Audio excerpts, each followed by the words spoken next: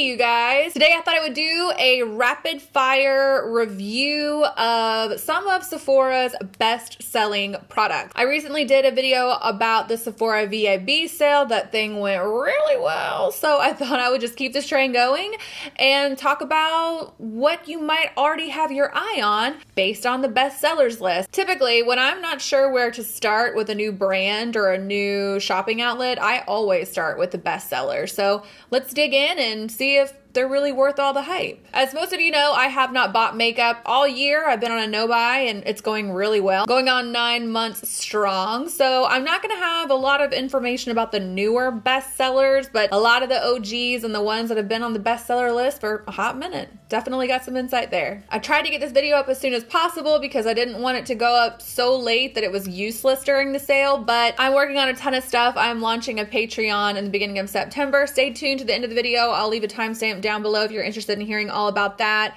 I'm super excited about it. I've been working very hard on it. There's also a podcast coming and a Facebook group. So like I said, if you want all that info, stay tuned to the end. Real quick, I beg of you guys, if you really like my channel and you really enjoy my content, please come hang out with me on Instagram stories. I'm very active there. So if you don't see me on YouTube for a few days, I'm definitely there. I'm going to ask you guys what you want to see. I'll let you know what's coming up. If YouTube is playing you like it plays everybody and you never see that I posted a video, I always notify you on Instagram stories. Come hang out with me on Instagram stories for Christ's sakes. That was rude. So the first thing I have on my list, I'm going to be looking down at my phone a lot because I wrote some notes about this stuff. This is the Drunk Elephant Proteini Peptide Moisturizer. I recently did a video, like I said, about the Sephora sale where I advised you against getting too balls deep in the Sephora skincare section. I did mention in that video that I have tried a few Drunk Elephant products. This was one of them, and overall I did like it. However, in the interest of full transparency, you guys should know that I did not buy any Drunk Elephant stuff that I tried. It was sent to me in PR, which mostly through this no buy and through the act of not collecting a lot of makeup anymore at all and kind of not taking in a lot of PR if I can avoid it. I've realized that PR ultimately does sway my opinion of products a little bit because $70 is a lot of money for a moisturizer, and for me to get it totally for free, like, it would have to suck pretty hard for me to have any complaints with it. It does work really well. It says that the main benefits of it is that it kind of firms or plumps up your skin, which I did notice the effects of that. It did work, but once I stopped using it, the effects were gone, as tends to be with these types of products. But I never bought it again.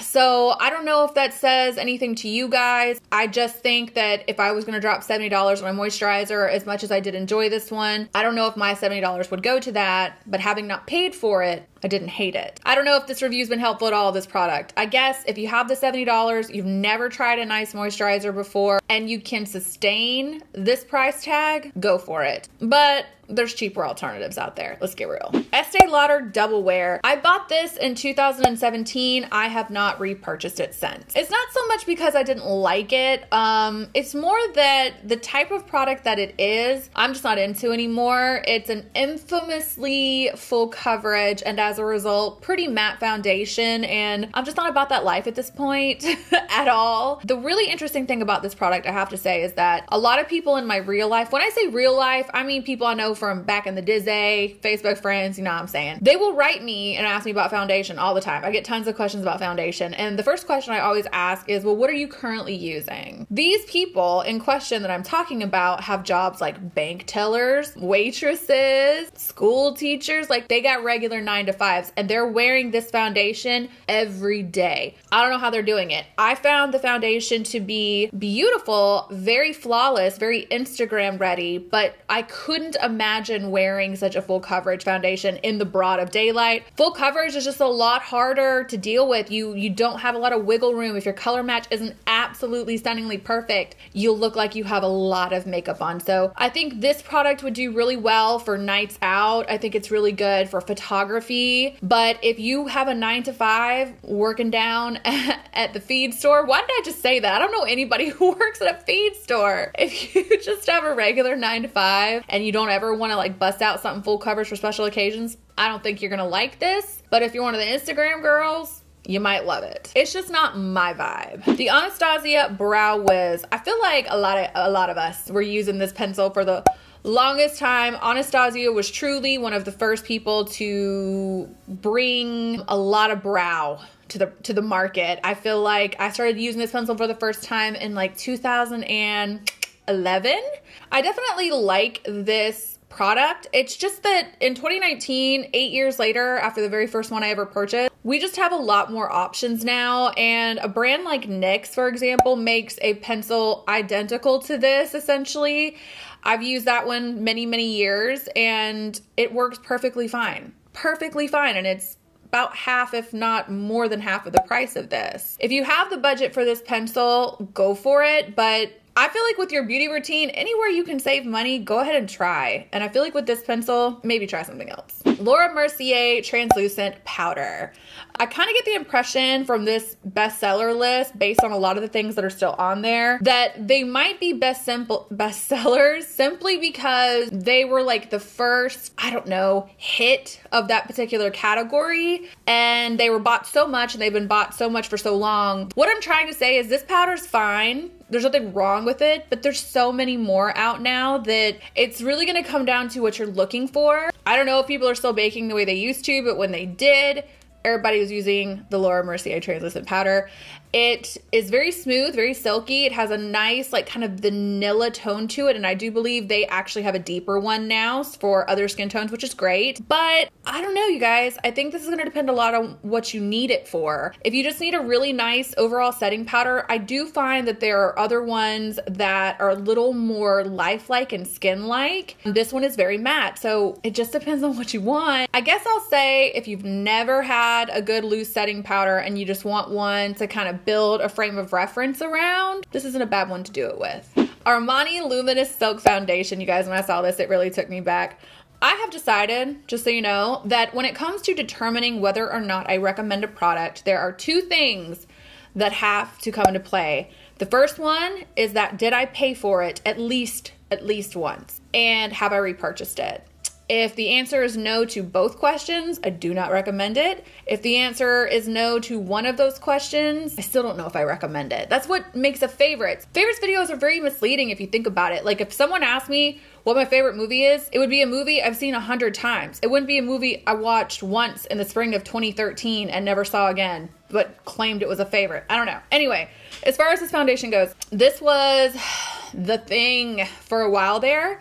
I feel like it's a very expensive foundation at $60-something. I don't know how much this foundation can compete with all that's out there now. Like I said, I feel like some of these products are bestsellers for no other reason than that they were the big boys at one time, and some people must just be diehard loyal to them, because it's not that I'm afraid of an expensive foundation. The La Mer Soft Fluid Foundation, I love it. I'm about to buy my third bottle, but I just think that while this is a nice foundation, drugstore has even stepped it up so much that I feel like it would be a really hard sell to get me personally to buy this again. I've bought it in like 2014 and crushed the bottle and never bought it again, so it must not have made a very good impression on me. I don't miss it. I will say it's nice, but $60 is a lot for something that's not completely knocking my socks off, so I don't think I'd recommend it. NARS Radiant Creamy Concealer. This is a big yes for me. It is my current concealer. Typically with concealers, I'm very loyal to them for a long time. My concealer game hasn't changed much over the last 6 years. It was Pro Longwear from MAC for a long time. Then it was Urban Decay Naked Skin for a couple years. And from this year on, it's gonna be NARS Radiant Creamy Concealer.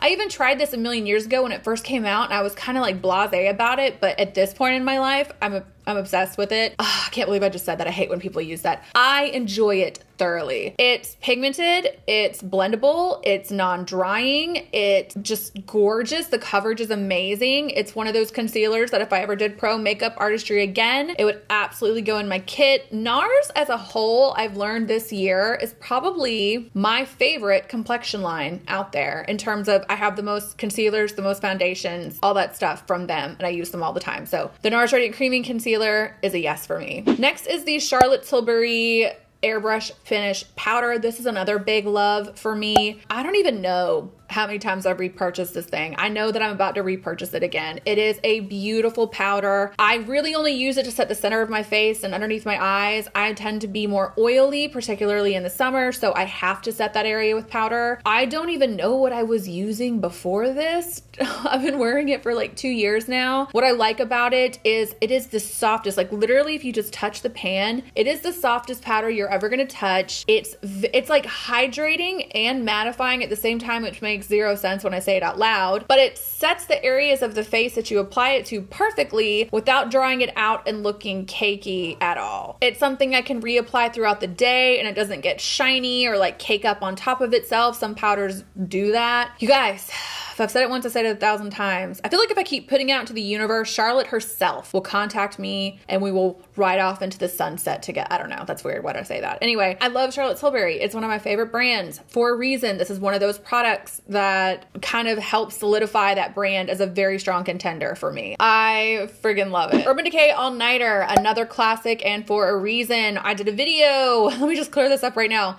I did a video earlier this year talking about products that you should not buy a whole lot of, and one of those things was setting sprays. And when I was talking about that, I said that you pretty much only need a hydrating setting spray because honestly, they all do the same damn thing. Some of them are way too expensive, but I can't tell a difference. Like, I've tried tons of them. I have nothing I'm super loyal to. They're very interchangeable to me. But I also said you might benefit from a mattifying or makeup locking in place kind of product. I said that the Urban Decay All Nighter was a good example of the lock it in place one. And then I also said, don't use it every day. It's not good for your skin. People were wilding out wanting to know why. Any product that you guys buy that tends to claim longevity as like the main selling point of it, most likely contains a lot of alcohol. Alcohol dries things out, and when it comes to your makeup breaking up, a lot of that comes from the sebaceous glands in your face producing oil. So that is why I said don't use Urban Decay All Nighter all day or day, because too much alcohol for your skin is not good for it. I personally love this product. I'm never without it, but I'm not running through bottles of it. It's something I'm really only using when I'm about to have a day or if I'm going out. Like, I don't douse myself in it regularly. But as a good friend, I do feel the need to remind you guys of the alcohol content in it. And PSA, just check the alcohol content in anything you use. I've literally been buying that stuff for a decade now. So if that's not like a tried and true favorite, I don't know what is. Kat Von D Tattoo Liner. Okay, so through my peripheral vision of scrolling around YouTube this year, last year, I don't even know when it was, I feel like there was a scandal with this. I don't know what the scandal was because I didn't watch the videos, but I don't mean to recommend a bad, dangerous product if it ended up being something along those lines. Anyway, this is an expensive eyeliner.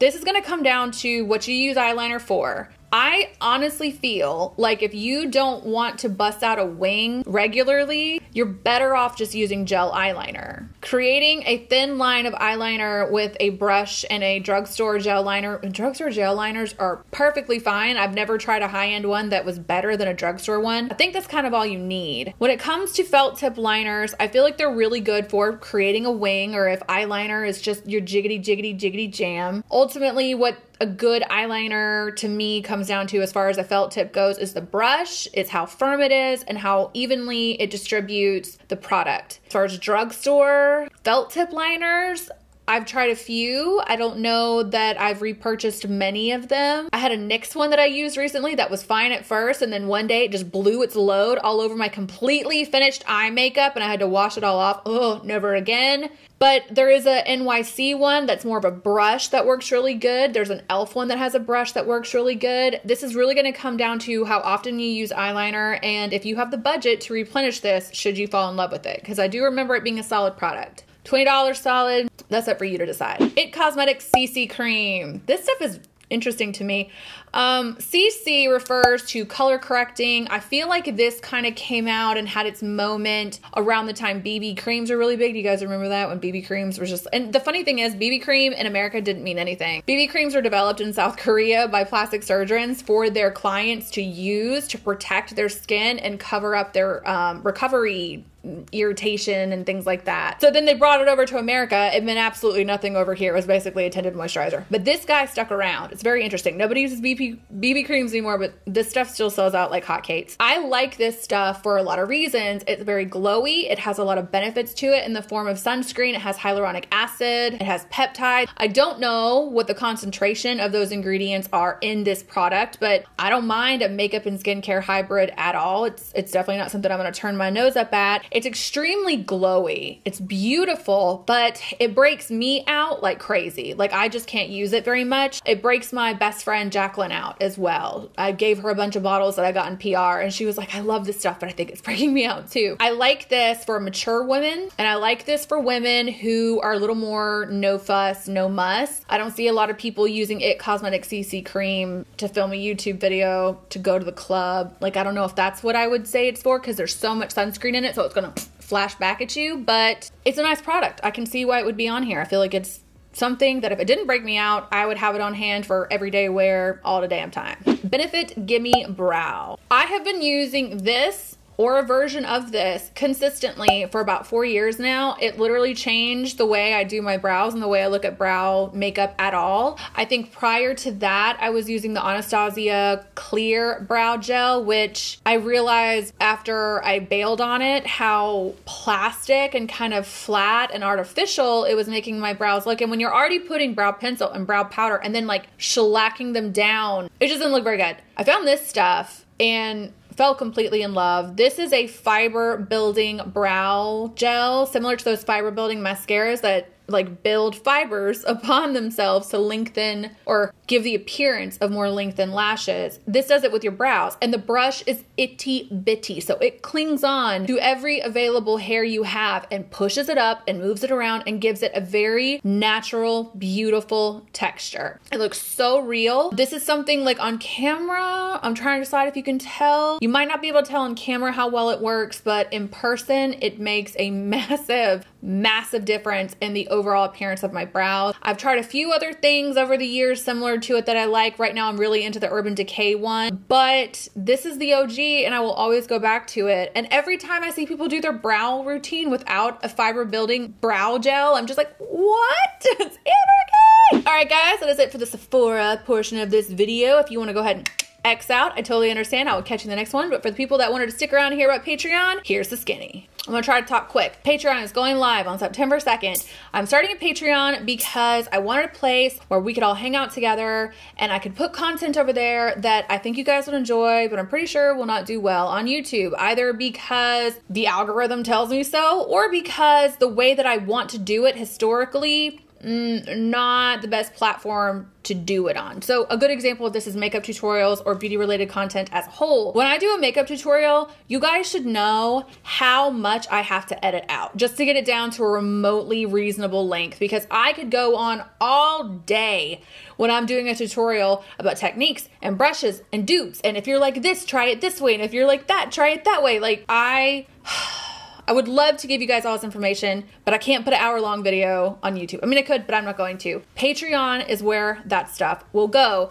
The beginning of Patreon, I'd say maybe the first 2 months, I'm only gonna have one guaranteed extra piece of content per tier. There might be surprise posts over there, but I don't wanna promise you guys something that's definitely not coming. There will definitely be at least one extra piece of content over there per tier, but each of them will be based on what you wanna see more of. If you want more beauty-related content, there's a tier for that. If you want something more personal, more hang out with me, more let's get to know each other, there's a tier for that as well. And the benefit of both tiers either way is there will be corresponding live streams with each piece of content that month. So for example, September, the whole thing I'm working on, you guys know, I've heard you're like, when are you gonna tell us how to use our collections? I've been waiting to push us all at the same time because in September, I'm launching capsule makeup collection stuff. And on YouTube, for example, I will bring out my capsule collection and show you what I'm using and why. Patreon will have a deep dive into my capsule collection, but not only mine, dupes for everything that I have, who I think could benefit from mine, what number you are. So if you're a 1, 2, 3, 4, or 5, once again, check the video down below if you have no idea what I'm talking about. What items in the capsule collection will be good for you based on your number. And then there'll be a live stream where I can answer any questions about your capsule collection. And the capsule collection thing is going to be a quarterly thing. Every quarter, I'm going to change it. The first one that goes out in September will be kind of like my baseline capsule collection. And then I'll probably change it a little bit in October so that it can be more holiday and festive, and we have pieces in there to create all the holiday looks we want, but the base of the collection will always be the same. Also, as far as the Patreon, I am launching my podcast there first. I'm launching a podcast where we can all hang out and talk together about these topics in the beauty community and the beauty industry that I'm very passionate about. I feel like talking on camera about this stuff isn't always the best venue for that type of content, because I put on hair and makeup just to sit here and talk to a camera. I could easily just say it into a microphone and it'd be the same damn thing. You wouldn't get to see my face, which I know is just terrible. I'm totally kidding.